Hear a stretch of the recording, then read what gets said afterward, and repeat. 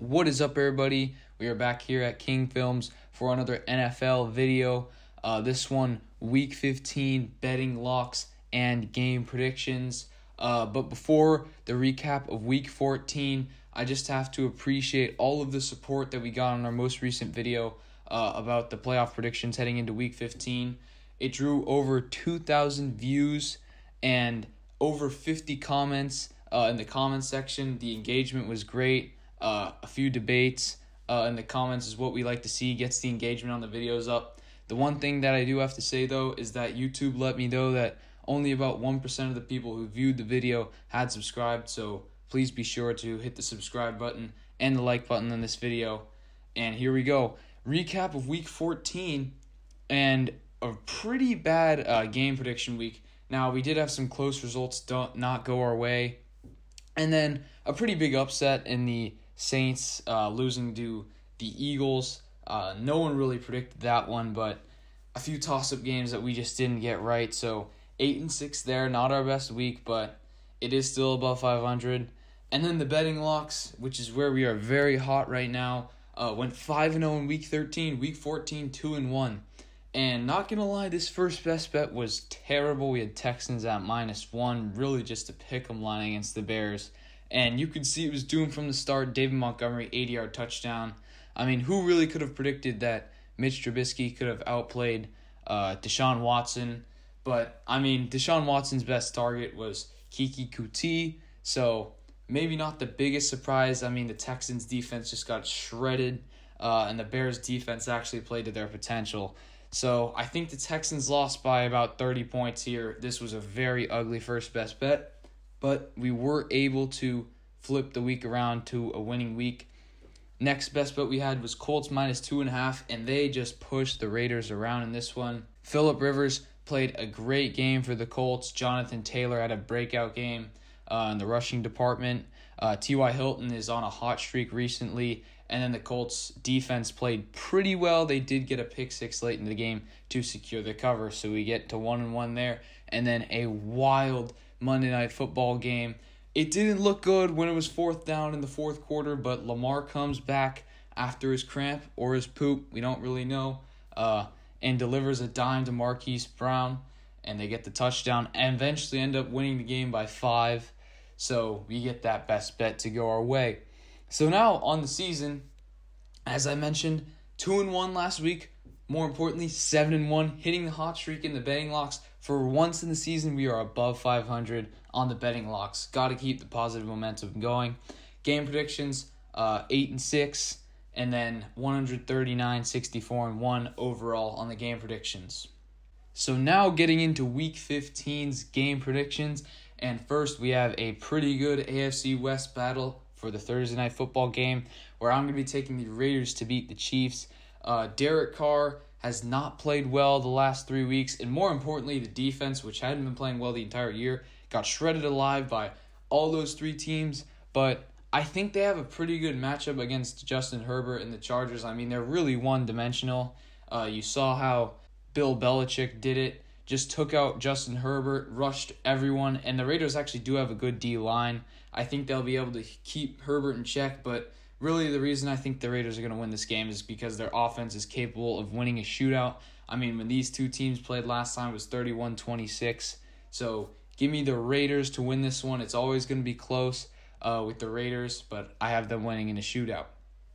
Next game, we have the Bills at the Broncos on Saturday, and give me the Bills to win this one. I think they are one of the hottest teams in football at this point.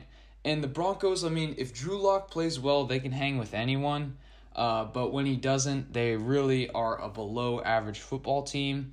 I wouldn't say their defense is anything special. They gave up about 27 points to Teddy Bridgewater and the Panthers.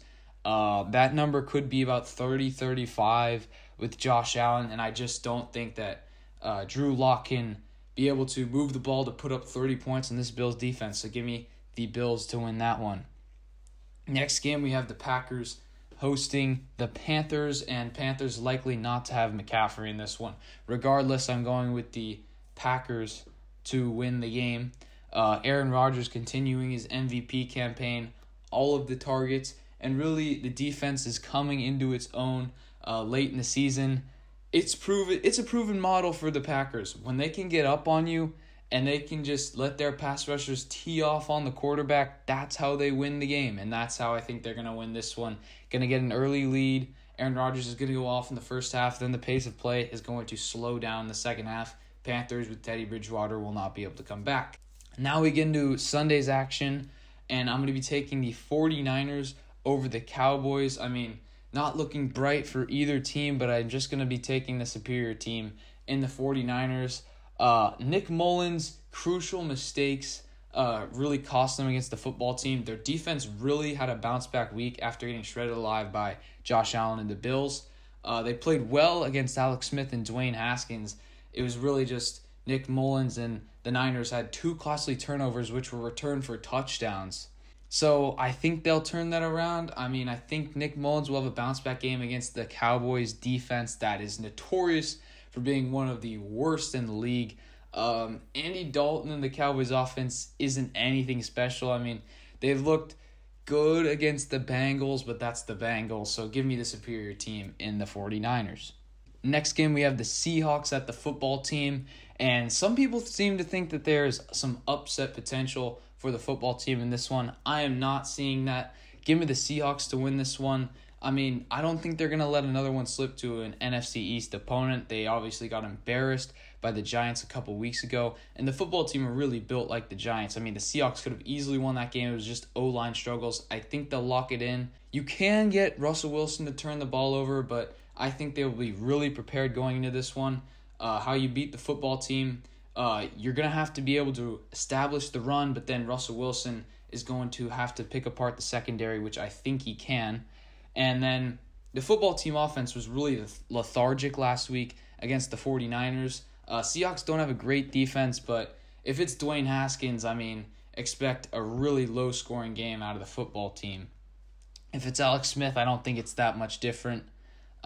He's not playing much better at this point. Give me the Seahawks handily in that one.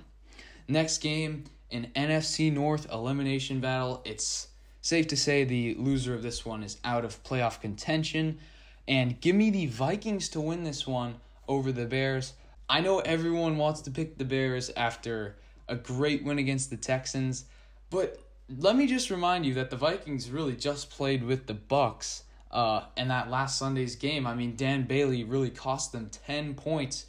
It could have made it a one-possession game. I think that was all the difference.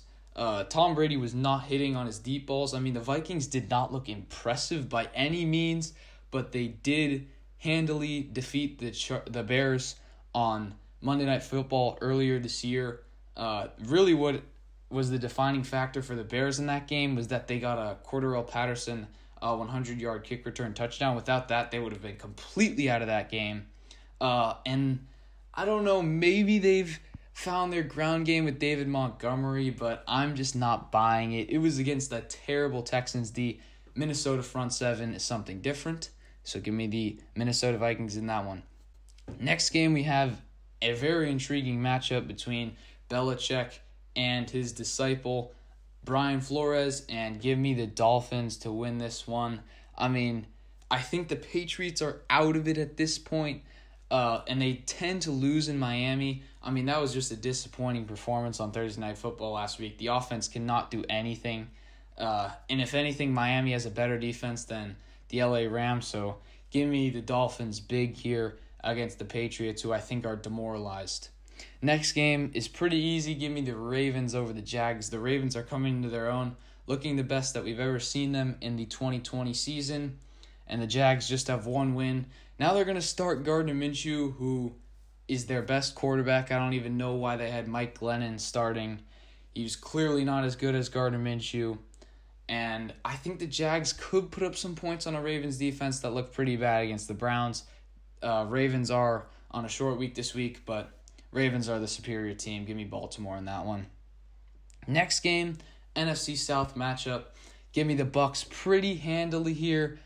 I mean, the Falcons just blew the game against the Chargers. You can't pick them to win a game. This could be close.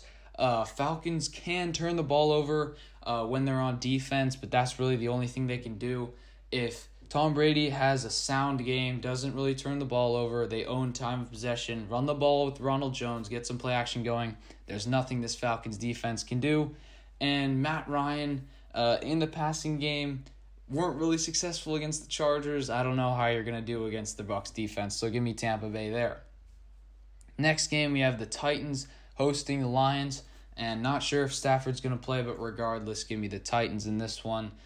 Derrick Henry had a great day against a terrible Jacksonville defense. I think he'll do the same thing to a pretty bad Lions defense. Tannehill will have his way. Give him the Titans big in that one. Next game, Colts hosting the Texans. AFC South matchup that came down to the wire last time. I don't think it's as close this time. I mean, you've seen the difference between these two teams in their last week's matchup. Obviously, as I mentioned already, Texans got blown out. Colts blew out the Raiders. Give me the Colts big in this one. I think they'll be able to move the ball at will against the terrible Texans defense. And then Deshaun Watson, what is he going to be able to put together against a pretty stout Colts D? I don't know. So give me the Colts to win that one.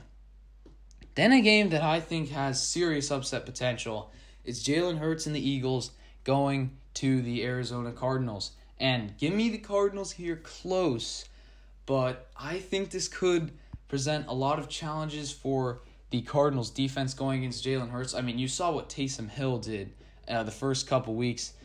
He was starting for the Saints, and I think Jalen Hurts could really replicate that. I mean, the Eagles have some great weapons on their team. They also have a great ground game and O-line when they decide to use it. Miles Sanders over 100 yards rushing in that last one. So I think they'll be able to gouge the Arizona Cardinals defense, who is not particularly good. But give me Kyler Murray and the proven Arizona Cardinals to win this one. Even though they didn't look too impressive against New York Giants, it was really that starting field position that propelled them to that victory. Next game, we have a very lopsided matchup. Give me the Rams. Huge in this one. I mean, this is the second leg of the Jets doubleheader out west. They're playing just as good of a team as the Seahawks, if not better. And what will is there to compete when they're 0-13? I mean, the offense is absolutely horrendous with Adam Gase, only putting up 3 points. Kicker struggles. Castillo missed 3 field goals last week. Their defense could not stop Russell Wilson last week, and I don't think they'll be able to stop the powerful running game and play-action offense with Jared Goff. So give me the Rams there big. Next game is the game of the week. We have the Chiefs at the Saints, and give me the Chiefs big here. I mean, I know this is their second game on the road trip. They just had a dogfight, really, in the fourth quarter it came down to against the Dolphins, but I think they'll get this done against a pretty good Saints squad. Saints really need Drew Brees at this point, it looks like. I mean, they really got down early, 17-0, and couldn't get their way out of the hole and ended up losing by 3 points. Should have been a lot more than that. They were not able to corral Jalen Hurts. This is one of the great defenses, but it's Patrick Mahomes. Patrick Mahomes and the Chiefs are going to put up, 28-plus points. I'm not sure what Taysom Hill is going to be able to generate against this. Let's say average Chiefs defense. It's not quite as good as it was last year in the playoffs, but give me the Chiefs to win that one. Next game, Sunday night game, it's the Giants and Browns, and Daniel Jones. I mean, everyone was hyping him up going into the Cardinals game. Everyone thought that the Giants might win, but it was an absolute disaster on the offensive end. You can really see what he is when he turns the ball over and is not as mobile as he usually is. Give me the Browns big here. I think their defense is a bounce-back game against a pretty bad Giants offense, and I think Baker keeps it going on Sunday Night Football. Last game of the week, it's Monday night, and the Steelers absolutely need the win. Bengals probably could do with a loss, would help their draft stock potential. So give me the Steelers big here. I think they bounce back. Big Ben has a great game. So now we get into the betting locks. I have 4 this week. Reminder again that we are 7-1, hot the last 2 weeks. And we get into the first one. Give me the Eagles plus 6.5 in this one. I already mentioned this is going to be a much closer game than people think. Kyler Murray in the Cardinals offense, they might be able to put up some points on this Eagles defense. I mean, Eagles are pretty injured. It seems like they're injured every single week, but McLeod is out, and I believe one of their D linemen is out. But they do have Alex Singleton at the linebacker position. I think he'll do pretty well in stopping Kyler Murray. DeAndre Hopkins might have a pretty good game. But really, it's Jalen Hurts and the Eagles offense that I think will be able to dominate time of possession. And the Eagles really need this game for their playoff hopes in the NFC East. So give me the Eagles to keep up their momentum and keep this close. I don't know if they're going to get the win, but give me them plus 6.5. Next game is probably the sketchiest of the four. I would advise you don't put as much money on this one, but give me the Rams minus 17. I know this is a really ugly spread. A lot of people probably would just mark it off the table because the spread is so high, but I really just believe that the Jets are so bad to this point. I mean, they have had their competitive moments in this season, but that's been against mediocre competition. And this Rams team with McVay, on an extended week, they played on last Thursday night, and they whooped up the Patriots 21 points. That would have covered this spread. I think the Rams win by even more and cover the 17-point spread. Next game is the no-brainer of the week. Everybody seems to have it at this point. It's the Chiefs minus 3 against the Saints. I mean, the Chiefs have only lost one game this season, and their games against cream of the crop competition, they usually blow them out. And I only have to take a field goal in this one. So give me the Chiefs to just win outright, and I think they cover the 3 points. Worst case scenario, if they win, it's only a 3, it's a push. So give me the Chiefs there. I think that's a great bet. But, I mean, these popular picks have not done well the last couple weeks, so maybe the Saints do get the upset. Final best bet is the Steelers minus 12 on Monday Night Football. This is another uncomfortable spread, but the Bengals are so abysmal with Brandon Allen and Ryan Finley at the helm. I mean, they only put up 7 points on the abysmal Cowboys defense. I know the Steelers defense isn't as good as it was a few weeks ago, but can you see the Bengals getting more than 14 points? When they had Joe Burrow in this game, I think it was week 8, maybe week 9 against the Steelers, they put up, I think, 10 points. Can they get more than that in this one? And then I think the Steelers' offense goes off. I think they reassert the ground game, and then Big Ben has a great day through the air. So those are my Week 15 game predictions. Comment down below what you think. I want to know. And then on the best bets side, do you agree with mine? Do you want to fade me? Do you have any other predictions? Comment that down below. And thank you for watching.